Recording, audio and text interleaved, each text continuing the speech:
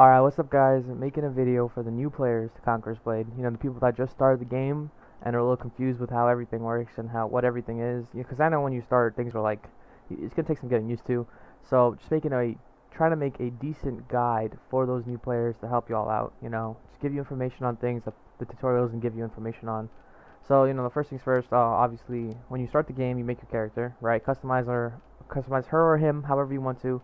And, when you're done, give it a name, confirm it. When your character is made, you're going to be loaded into the training yard, and here's where you're going to choose your class, your character's class that you're going to be playing.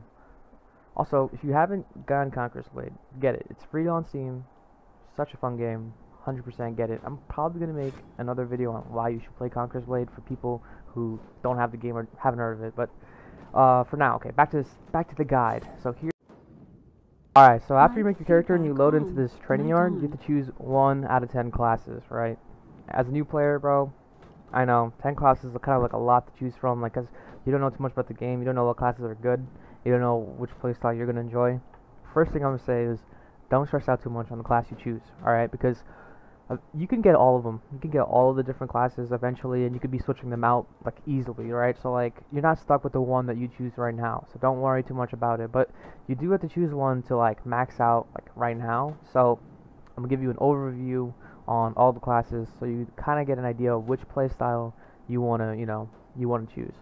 First one is short sword and shield. This is the frontliner class. 100% you'll be in the middle of the fighting, right in the front lines of it. You'll be there in the heat of battle at all times usually, right? You're charging in there, you're super tanky, and yeah, that's where you are. If you want to be a frontliner, 100% go with this class. If you want to see all the action, definitely go with this class, alright?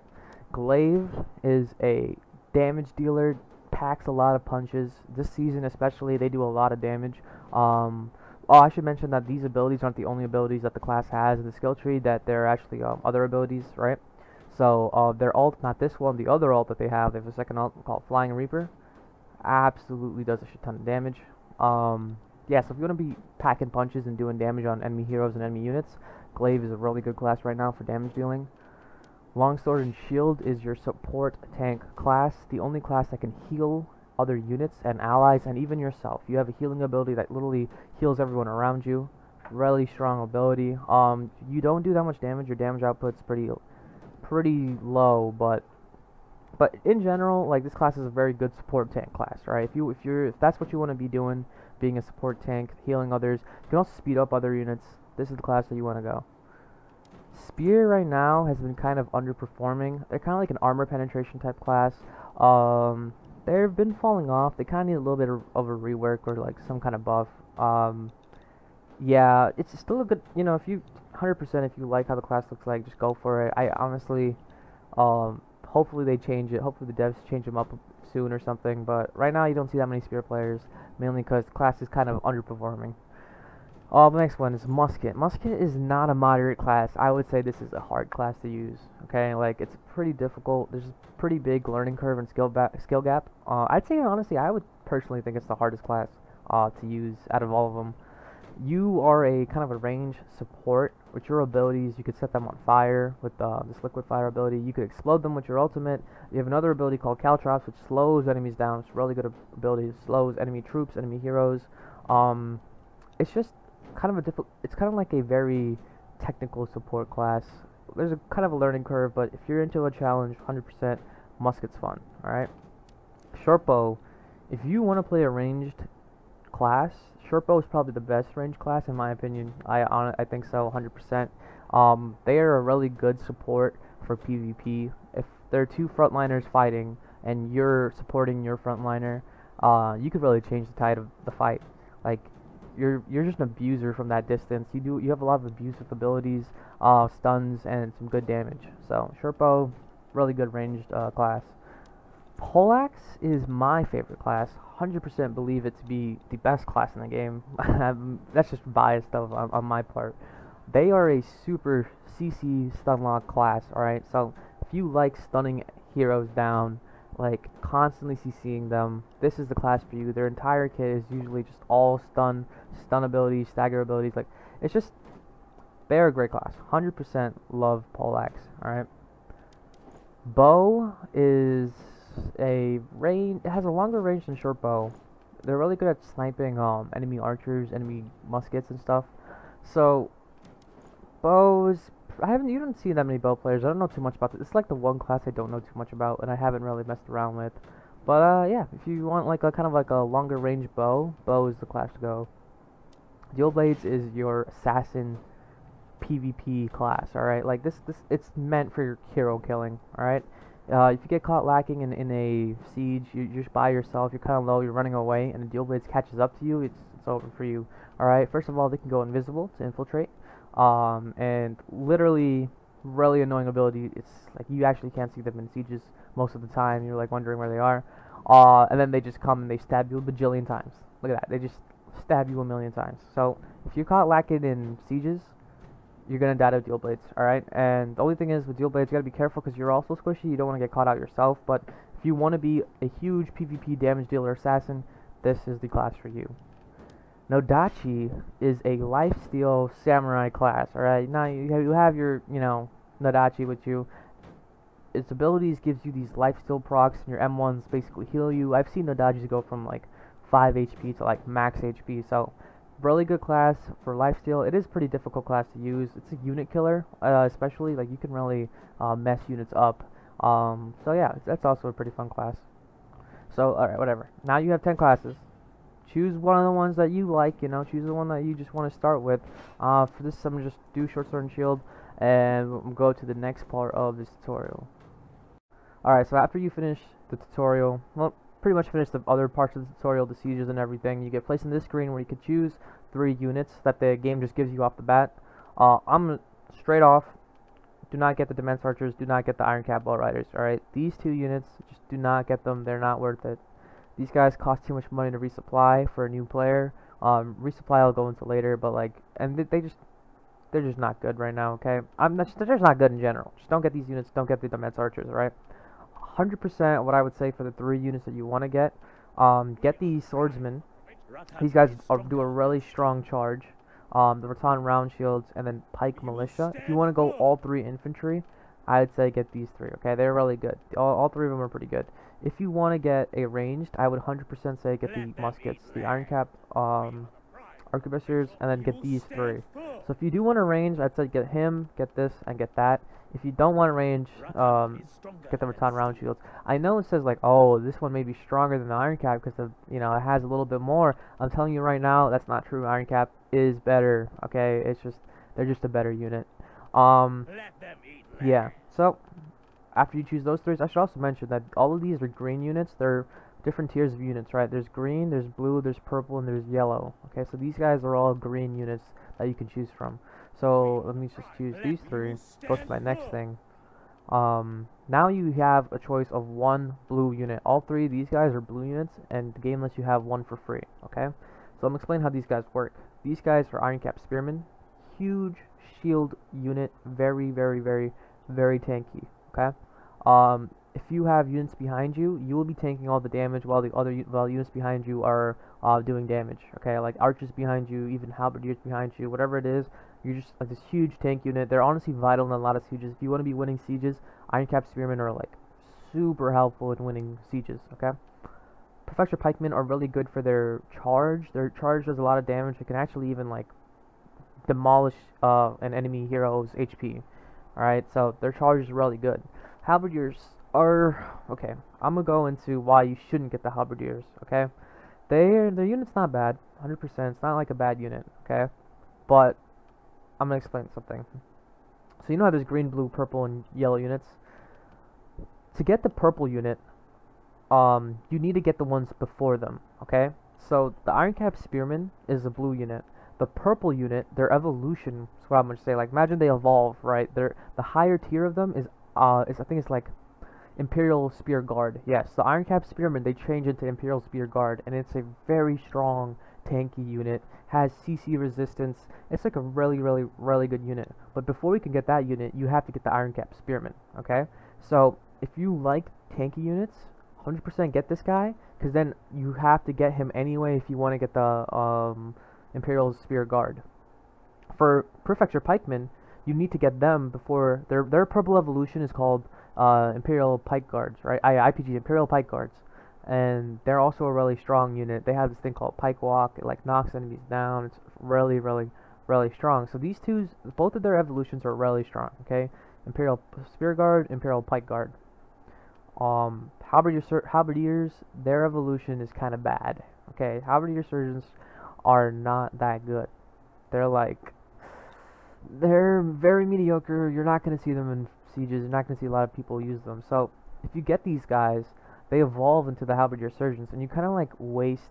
It's like a wasted evolution. Like there's no point of getting it, which is why like these guys aren't bad. Like the Halberdiers themselves aren't bad, but like I'm telling you right now, if you get the pikemen, and then it's just you could lead into that evolution. Like if you want to get the pike guard, you need these guys. You know, you need to get the prefecture pikemen, and you want to get the spear guard, you have to get the spearmen. So their evolutions, you need to get these two before them. I mean, for this one, you need to get the evolutions, these ones before the evolution. This guy's evolution is not worth it. That's why I'd say like choose one of these two. And then the first quest, you just do a little PvP. And after you beat the PvP, you level up. And anyway, I'm gonna further explain what I was talking about before. Okay, so you see how the prefecture pikemen, right? This is the unit tree, by the way. This is the whole unit tree. It may look a little confusing at first. You'll get used to it. Don't worry. The prefecture pikemen, say, is the unit, right? It leads into Imperial Pike Guards. Okay, so this is the evolution of the unit. So you have to get them before you get these guys. These guys are really cool, really strong, right? Same thing with Ironcastermen. I got them. You see how, like, look, it's literally a straight line. Like, I got them, and now I could get this. I don't have to get these guys before I get this. The Halberdiers, they lead into Halberdier Surgeons, and these guys just aren't good. That's why I was saying, don't get the Halberdiers, get the Prefecture Pikemen, or get the Ironcap Spearmen. Okay, anyway, now you're here in the game, and we'll move on to the next thing. If you click M, this is something that, like, a lot of people get confused on, and everyone always asks me questions on, like new players. You see a world map, and the world map has different, you know, like towns and fiefs, and the best I can explain this to is like Bannerlord, where you can like take over any of these towns, and people think like, oh, is there anything I'm supposed to do in the world? Okay, out in the world, I'm gonna tell you guys right now, okay, how the world map works. On Saturdays and on Tuesdays, from at least for EST, I think it's like 9 to 10 EST for 1 hour. Houses, which is pretty much the clans in the game, can fight for land. Okay, so this one's owned by Ming. This is owned by Hightower. These are player-owned houses. Okay, player-owned houses. I can't even unlock houses yet. They basically can fight for land and take over land, and then you get rewards based on how much land you own. You get money, you get items. At the end of the season, you get like a huge clump of rewards, right? Eventually, and then that's one of the end game fun parts of this game. Is called Territory War. Okay, look, it says it right here on the top right. Territory War starts in 2 days, 3 hours.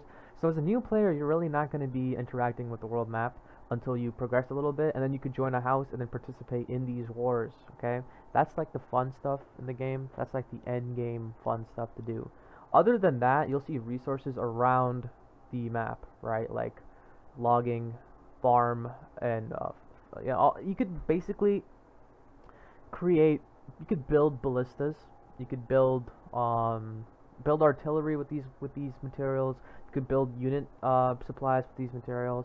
I'll go into what unit supplies are in a second, but so like as a new player though, you don't really need to. I'm telling you right now, as a new player, you don't stress yourself out on all these resources. Like you don't have to do any of this.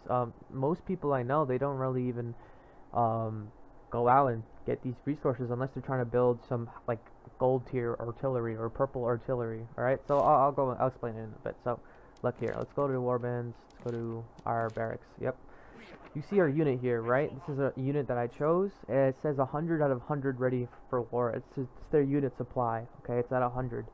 The more you use them, it'll go down, and then as it goes down, you're gonna have to resupply the kit. Don't worry, it's very cheap, and they only cost bronze coins, okay, to resupply them, alright? For the lower tier units, like, you start using them in combat, their gear basically gets damaged, and you have to, like, fix it, you have to resupply it. It's gonna cost you some bronze coins. It's not too much, nothing crazy. When you reach to higher units, like Iron Reapers, like gold units, the purple units, you know, especially the cavalry is very expensive, which is why I said not to get the bow riders. These guys, they cost a lot of money to resupply, okay, the higher tiers they are. that's when you want to like consider, you could, instead of paying the bronze coins to resupply them, you could pick up resources from around the world and actually craft them at the unit armor refineries. You know, when you click tab, you'll see like a lot of cool stuff. You'll figure it out later, what they all do. But basically, for the unit armor and refinery overseer and all these people, all these things, right? That's to like create unit kits instead of like paying the bronze coin for them, because I'm telling you, it can become really pricey. So some players are like, okay, I don't have the money for that. I'm gonna go gather these resources. I'm gonna craft the supplies I need to resupply my unit. Okay, so that's all it is. As a new player, I'm telling you, do not worry about it. You don't have to be going around picking up resources and stuff. It is annoying. It is annoying to go gather and carry it back to your place and all that stuff. All right, don't worry about it. Alright, I actually logged into my own main account to show like the other stuff off, because you have to be a certain level to unlock certain things in your new account, and you'll eventually unlock them. I'm not trying to go through that entire process. It'll be easier for me to show you here. So this is my character, right? So your skill tree, you'll eventually unlock that. I think like level 15 or something, around there, somewhere around that. Say you chose the glaive. Okay, let me go to what skill tree that I haven't unlocked. Okay, so here's the bow skill tree, right? As you fight like in sieges and in battles or whatever the hell you're doing, right? You get skill points, okay, from doing well with your weapon, okay, from getting kills, hero kills, whatever the hell. You get a certain amount of skill points, right? These skill points can be used to unlock abilities and increase their tier. So like, look, I have Flaming Arrow 1, okay.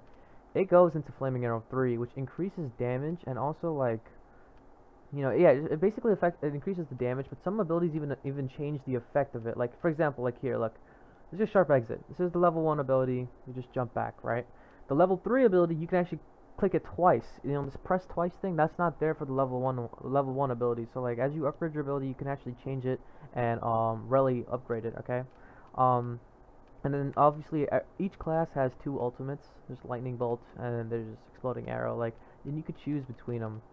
So that's just the skill tree. The main thing you want to know is that your skill points can be used to upgrade your skill tree and get different abilities. So you can see that there's actually more abilities in 3, like as it shows like in the tutorial. There's a lot more abilities.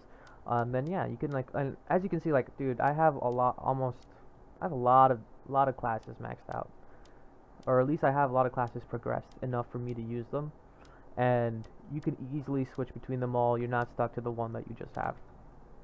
Okay, that's just the skill tree. Okay, I'm gonna explain how armor works in this game. It's a little confusing, okay, and I'm gonna make it the least confusing for you as possible. Click on skills, go to your class. If it says heavy armor, use heavy armor. If it says light armor, use light armor. If it says medium armor, use medium armor. Okay, with heavy armor, you actually can only use a certain amount of weapons. You can't use, like, see, I have heavy armor on right now. I can't use dual blades with it. Okay, so if you do want to be switching classes, you're gonna need the different armor sets. Yeah, just to point that out. So yeah, if you, for armor, should mention that there are 3 types of armor: just heavy armor, medium armor, light armor. It'll tell you in your skills which armor for which class. Just use that. Okay. Okay, I'm gonna talk about how to level up your units, alright, and get them to a max level. So, for example, let's look at my guy right here. It is a level 18 unit, right? It's maxed out. So, ways to level up your units. So if you click J, right, and you click on PvE, Bandit Raid, I don't think it's unlocked right away for you to be a certain level, is one of the fastest ways to increase your unit. This is literally like a unit XP farm. You can only do it 5 times a week. I've already done it, so it says, you know, reward 0 out of 5, but 5 times a week, you can do bandit raids, and it gives you a lot of XP, alright? And you can like steamroll your units to a higher level. So when you unlock bandit raid, make sure you do it with your unit, and you'll see them get a lot of XP. Expedition 3 or Expedition 2 and Expedition 1. The expeditions basically also give you good unit XP. It's less than the bandit raid, but these you can do it in an infinite amount of times. You don't have to, it's not like 5 times a week. You could just keep on doing expeditions, and you could get unit XP through that. And that's one way to do it. Bandit raid is probably the best way to get XP. Another way to get XP, click U. You look over here, so it says shared unit XP. Okay, so while you're doing sieges and you're doing like any you know PvP match, you get some shared unit XP through playing the game. Okay, just through playing the game, you'll get some shared unit XP. with shared unit XP, you can level up your units. So for example, here's my level 2 unit, okay? It's level 2 Rattan Marksman. Say I played a bunch of games, right? With that, I don't even have to use him, by the way. I don't have to be using the Rattan Marksman. I could just be playing the game, getting shared unit XP. I could just click plus here on this thing. See that yellow thing? And I could see it says right here, like I could use my shared unit XP to get it to level 6 without even using the unit. Just start off and make him level 6 right away. So yeah, that's also another way to make it, to get XP. The last way to get XP, you can also get XP through sieges, by the way, and just regular PvP. Another way is unit medals. So doing quests, and through other things, there's a bunch of ways to get unit medals. You can get unit medals that gives you shared XP. So like, say I'll just use like, I'm not gonna use all of this, but I'll use 15. 15 unit XP. I got plus 75,000 XP. You see this right here? It increases the unit XP that you have, and now I can upgrade them to level 7. A little bit more. So that's another way to increase units XP. Okay, so with units leveling up, not only do you increase the base stats of the units while they level up to like level 18, they'll get higher stats in general, you'll also get a unit skill tree, okay? So there's a lot of content in this game. I just gotta say that there's just a lot of content in this game. As they level up, they get a veterancy point. Each level is 1 veterancy point, and with them points, you could spec into different buffs for the unit. So you start off with slashing, increases this unit's slashing armor penetration by 5%. You go to slashing damage by 2%, you know, and you can keep on going up, and each thing adds different stuff, and you can choose a different line. So like here, this if I went with this full line, it increases the number of enemies each soldier can attack with a single strike by 1. This one, it reduces Perfector Drill's cooldown and durability by 20 seconds. This one is reduces unit resupply cost by 20%. So like, as you can see, like, each unit has a different veterancy line that they can go, and they do different things. You can honestly wildly change how your unit is based on, like, one of the biggest examples is the palace guards. You can make them super tanky. These units are super tanky if you go the bottom line. If you go the top line, they do a lot of damage. You can see the difference. It even changes their armor. And top line does incredible damage. The bottom line makes them super tanky. So what you spec into does affect the unit. Alright, so let's just go to say something like the halberdiers. Increases damage dealt to infantry, increases damage dealt to cavalry. Like, you see, like, changing whatever points you put into it can really affect how good the unit does. I recommend, if you were thinking of which line to put into a unit, I would say to actually watch a video on the best line to go, because some units are bad in one line, some units are really good in one line. To reset their points, you have to get a scroll of renewal. These do cost money, or you could get them through events and stuff. I have 17. I didn't even pay for this. Like, I just got them through the game, just gave it out for some reason. But yeah, otherwise you would actually have to pay or get them through some kind of event. So that's why I'm saying that, like, when you get a unit, you want to try and figure out which veterancy line you want to go right away. Do not, like, you know, put some into some units. You can put some into like both lines, but you always try. Most of the time, you want to try and finish the line. Like, you want to get them to the end goal. Okay, now that's just unit leveling. Okay, we're back at the unit tree and how to get other units. Okay, how to get more units and unlock them. Also unlock the heroic era and the golden era. So on the top left here, you see honor. Honor you get through playing games, even from like getting rewards. You get honor, and honor can be used to unlock units. All right. So for example, don't even have anything like here.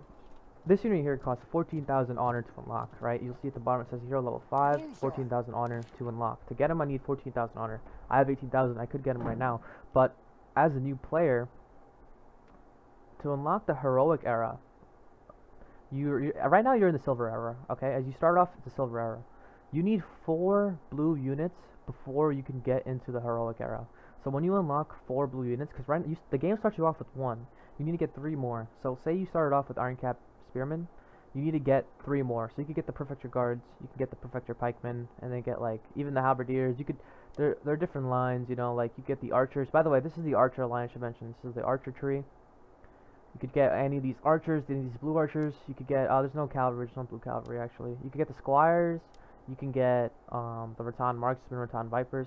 You need 4 blue before you can get the heroic era. And then when you get the heroic era, you need to get 4 purple before you can go to the golden era. In the golden era, you can get iron reapers, you can get Pavis crossbowmen, the arquebusiers, the Shenji grenadiers, then the gold cavalry, monastic knights. So that's how it works. Make sure you 4 blue units to unlock the heroic era, 4 purple units to unlock the golden era. It's pretty simple. All that is based on honor. Get honor through playing games, pretty much. Okay, so runes are pretty game changing. How you get runes is by leveling up your hero. Every 5 levels you get runes. So you can see, like, yeah, it starts at 5, 10, 15, 20, 25, 30, 35, 40, 45, it goes to 50. I actually haven't even reached 50 yet, but runes are game changing. They can really affect your stats and affect your playstyle. For example, this one right here, it makes my throw shield, it reduces the cooldown to 3 seconds, okay? Thunderstruck reduces all the enemy's defense values by 15%, okay? For example, this one right here is increase all defensive values of allied heroes within range by 7%. I could change that to just increase armor penetration of value of heroes by 8%. I could do that to reduce defense values of enemies with 5%. I could just switch it out, and I could change how I want to be playing the game. Alright, here I can, for every 20% that health falls, damage taken is reduced by 3%. I could switch that out to increase my stamina to 100 points. So, runes are pretty game changing, and they can affect your playstyle. Alright, so it's important to get like the good ones and then mess around with it. It's fun because it's like a bunch of different passives that you can just test out and try. The next thing I'm going to talk about instead of runes are your skill points. Okay. Every time you level up to like level 60, you get a certain amount of skill points, and you can put them into strength, agility, armor, or toughness. Since I'm going heavy armor, and I usually play heavy armor classes, I put them all into armor because I like being in the front lines. I like doing, being really tanky, right, and like holding the fort down for my allies. So I put them all into armor so I can live. Okay, but say I had something else. Say I was like, say I played something like the pike. Okay. With the pike, I wouldn't put it into armor. I would put some into mainly agility because it does piercing damage. So you can check what damage your weapon does by basically looking at the skills, right? So let's see. Let's say pike strikes an enemy will deal 140% of your base damage of your base piercing damage, right? So this is piercing damage. Just check your abilities and see if it does piercing damage or slashing damage. If it does piercing damage, you want to increase agility. All right, increases your hero's piercing damage. If it does slashing damage, you want to increase your strength. That does slashing damage. So piercing penetration is actually buffed by strength. That's why the game is a little weird. Its balancing is a little weird. Your piercing armor penetration means that your piercing damage breaks through armor. That's increased by strength. But for agility, your slashing armor penetration is increased. So it's kind of weird, right? So you kind of like want to mix it up. If I was going pike, I would increase some in my agility mainly, and then probably armor still. But if you're going a heavy class, I would say just go full armor. If you're gonna go longsword and shield, I would say go full toughness, because your healing is actually scales off of your HP. Yeah, so that's just the skill points. You can also reset them every single week. So like every week you could free reset it. So like, you know, you can also use an item, but like don't even mess with that. Just mess around with our attribute points, and you know, and you get a free reset every week. It resets on Sunday night, like Sunday night, like 1 a.m. EST. And you just get a free reset. The last thing I'm gonna become a long guide. The last thing I'm gonna mention is the seasonal challenge. So your seasonal challenge is where you can unlock seasonal units.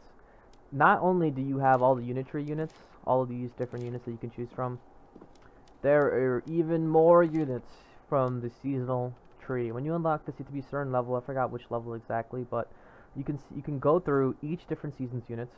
Seasons, you know, all these seasons. Oh my God, go all the way down. You can go. You got the Viking season. You got the Chinese season. You got the I don't know which one that one is. You know, and basically you can look through the units, whichever one you think looks interesting, looks cool, that you really want to like use, or look up videos on like the best units and then try and aim for them. But like say start of the game, I want to get the Janissaries. How you get the Janissaries, right, is you do quests for them. Like here it'll say like win 6 expeditions. Get 40 hero kills, assists, and free battles. Achieve victory at 6 rebel camps. And I finished these ones right here. Like, take a firearm unit into 5 battles. You know, win 4 out of 4 field or siege battles, right? Then you unlock the unit. They literally give you the unit. This one you don't need honor for. Like, these things are like quests that you do, and when you beat these quests, you can unlock the unit. Like, you could just get them, right? And I'll show you like a season that I completely finished. Not completely finished, but like here, like look. These things I got, right? Like, I did all the quests. I got the gray hair garrison from doing the quest. So that's another thing to look out for new players. The seasonal units are not, you know, like, you can go back and get any of the seasonal units you want to. Right? I'm working on getting. I'm trying to get these guys, the Siladars, or the Siladars, whatever. I'm trying to get these guys. So like, even though this is like a season, what is it, season 4 unit, I'm still able to go back to it, do the quest for it, and get the unit. So this is pretty much the last thing I want to talk about, is the seasonal challenge unit. Right now we are in the season, the Rome season, the Gladiator Coliseum season. These are the seasonal units to get. These guys aren't unlocked yet, but like, and for a season, by the way, you know, you have your battle pass, obviously $10. You get the battle pass. You can go up the battle pass to get your cool attire if you reach 100. Seasonal stores, just regular stuff you can buy with blades that you get from the battle pass. The runes are, oh, I should mention runes. Yeah, I should mention runes. Okay, that'll be the next thing I mention. Alright, so it's not the last thing, but anyway, what I wanted to show here was mainly the seasonal units, so you can get all of these units through doing quests and not through honor. Okay, it's been a longer guide than I thought it would be, honestly. But I'm just quickly going to go over the last thing, which is the unit doctrines, alright? These are the unit doctrines. I'm going to explain how to get them and how they work. If you click X, you unlock the War Scholar at a certain level, and then you can get the unit doctrines through treaties. You get these, I don't even know, you just get a bunch of treaties. Eventually you'll get a bunch of treaties. And you can excavate the sites, and you get these unit doctrines, right? So, how unit doctrines work are, it's like a huge buff to your units. For example, here's like for Javelin Infantry, this doctrine increases the Javelin damage by 180.